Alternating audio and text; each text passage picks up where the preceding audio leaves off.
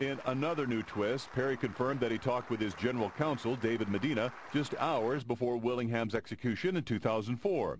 Willingham's attorney had just faxed in another fire expert's conclusion that arson didn't cause the fatal fire and asked Perry to delay the execution. I wouldn't suggest or put it into the category of counsel me on what to do. They give me good advice. Since he was your general counsel, did you talk? Yeah, they all come in, and we sat down. There were a group of people. Perry later appointed Medina to the Texas Supreme Court.